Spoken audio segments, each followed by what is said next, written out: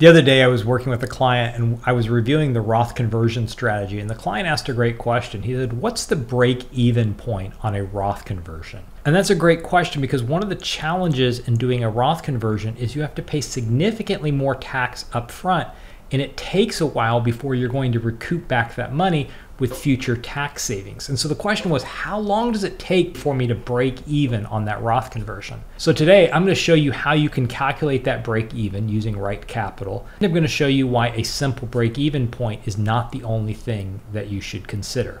But first, my name is Kevin Lum. I'm a certified financial planner, and this channel is dedicated to helping 1 million people retire without worry. So before I explore how you can calculate the break-even point, let me just give you a very brief overview of the mechanics of a Roth conversion.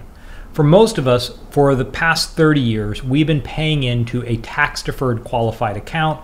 Think traditional IRA, 401k, 403b, TSP, and there's a variety of other accounts. And so we pay money into those accounts and we get a tax deduction today.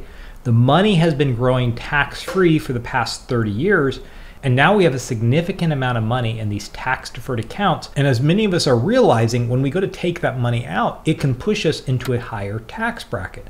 So a lot of people either in retirement or preparing for retirement are trying to figure out what's the best strategy for managing this giant pile of money. And one of the best ways to significantly reduce your long-term tax burden is by doing a Roth conversion. That's where you take money from your traditional IRA, you convert it to a Roth IRA, and you pay tax on that amount today, but you'll never pay any tax in the future, no matter how large the account grows. And so for a lot of people, including financial advisors, Roth conversions are a very compelling strategy, partially because it allows you to control what tax bracket you withdraw money at. So you can do your planning and say, look, I'm going to convert to the top of the 24% tax bracket. I have $1 million in qualified accounts. I'm going to convert $200,000 a year over the next 5 years. And if you have no other income coming in, it's very possible you'll pay almost no more taxes for the rest of your retirement. So you have 5 years of a high tax bill, but then you'll avoid taxing your Social Security potentially. You'll avoid the IRMA surcharges, and the money in the Roth IRA is now going to grow tax-free, and you can either use it tax-free or it can pass to your heirs tax-free. And when you run the calculations, and many of you have used RightCapital to run these calculations, and if you haven't, I will put a link in the description where you can create your own account and play with this yourself. But when you run the calculation, you'll often find that you can save $1 million to $2 million in taxes over the life of the portfolio. And so a lot of people get really excited, but the downside is you have to pay significantly more money up front in taxes, and that's money that is no longer going to be invested because you just took $200,000-$300,000 to pay the government in taxes. And so that is $200,000 to $300,000 less that you have to invest. And so when you are figuring out whether you should do a Roth conversion, you have to look not only at the amount of money that you're going to save in taxes, but you also have to look at the impact on the long-term value of the portfolio and balance, are the conversions worthwhile? So now returning back to the question at the beginning of the episode, how do I calculate the break even on a Roth conversion? And so today I want to go back to RightCapital and I want to walk through a case study of how you might be able to calculate the break even point and why it's not the only thing you should consider. So here we are looking at Phil and Claire Dunphy again. We've looked at them a lot, and at first glance it seems that they are a perfect candidate to do a Roth conversion. They have about $5,000 a month in Social Security income that will kick on at age 70. They have a 97% probability of success. They have $1 million in a tax-deferred account.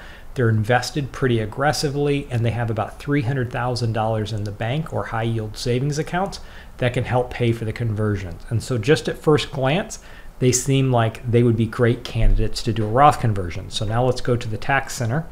So here we can see that if Phil and Claire convert to the top of the 12% tax bracket, they should be able to have about $1 million more in tax-adjusted assets and save about $900,000 in taxes and pull out $2.4 million less from their tax-deferred accounts because they don't have to take the RMDs when the money is inside their Roth IRA.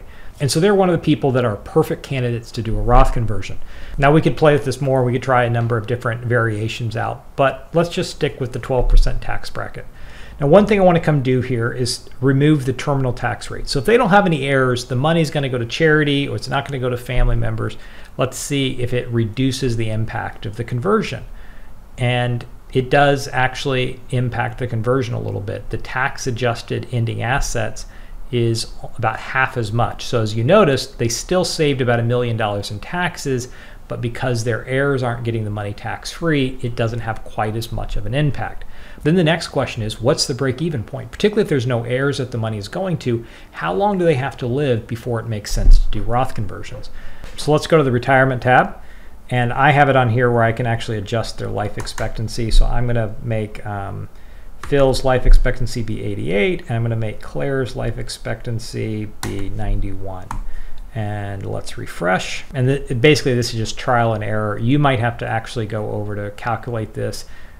You may not have that slider, and so you'll just have to go in and manually adjust their birth dates or their life expectancy in the profile tab. So now let's look back at the tax strategy, and what we'll see is that that seems to be the right break-even point. So Phil needs to live to about age 88, and Claire needs to live to about age 91 for the break-even point if there are no heirs. And so one thing I should note, while the break-even point seems to be 88 for Phil, 91 for Claire, on the tax-adjusted ending assets, they still save almost $500,000 in taxes. And one of the things you have to consider when you're doing a Roth conversion is, are we solving for the least amount of taxes, or are we solving for the largest pile of tax-adjusted money?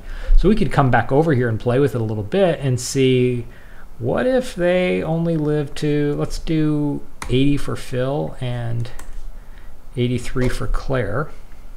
And let's go back to the tax tab. So while there is significantly less tax-adjusted ending assets, that does appear to be about the break-even point on the taxes paid. So they need to live to about age 80 from a tax perspective and about age 90 for the tax-adjusted ending assets perspective. Now, of course, this doesn't take into account having any heirs. So let's go back up to the top of the 22% tax bracket. Now there's a different break-even point, right? And we've got to go play with it again. The other thing you need to notice is, so let's take this off here. Let's go back down to 0. And then let's have, as often happens, one spouse lives significantly longer than the other spouse.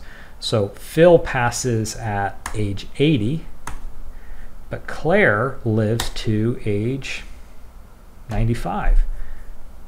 So come back over here, we can see that now they again save about $1 million in taxes, and that doesn't even take into account any terminal tax rate. If we then adjust up the terminal tax rate and adjust it, there's 1.2, almost 1.3 in tax adjusted portfolio. Now, if you remember, if Phil had lived to 92 and Claire had lived to 95, we still have Claire living until age 95. This number was actually lower, and part of that is because of the widow's penalty, and I have an entire video that I will link to at the end on the widow's penalty. Okay, I'm going to leave the case study there. I'll put a link in the show notes in case you want to play with this yourself. But Roth conversions are complicated, and there's a lot of variables that you need to consider. You need to consider not only your life expectancy, you also need to consider the assets. How is the money invested? How quickly is it growing? Both today's tax rates and future tax rates, today's tax bracket and future tax brackets. A lot of that information is simply unknowable. We don't really know what the future tax brackets are going to look like. And then it's also about your heirs, whoever's going to inherit your money, what their tax bracket is going to be. And you have no idea what that number is going to be. And so there are a lot of unknowns and a lot of variables that you have to sort through when you are making a Roth conversion. For many people, doing a Roth conversion is going to save you a significant amount of money in taxes over the course of your life, but it's going to take you a few years to recoup that tax savings. And there's something really psychologically hard about paying more in taxes today than you're required to save taxes in the future. In fact, that's part of how we got into this situation in the first place, is we took the tax deduction 30 years ago, and then that money grew tax-free for nearly 30 years, and now we've got a tax problem. I'm going to leave it there. I hope this was helpful. As you were watching this, if you were a bit overwhelmed and you don't have a financial advisor, I would be honored if you would consider working with me. There is a link in the show notes that will give you a bit more information on that.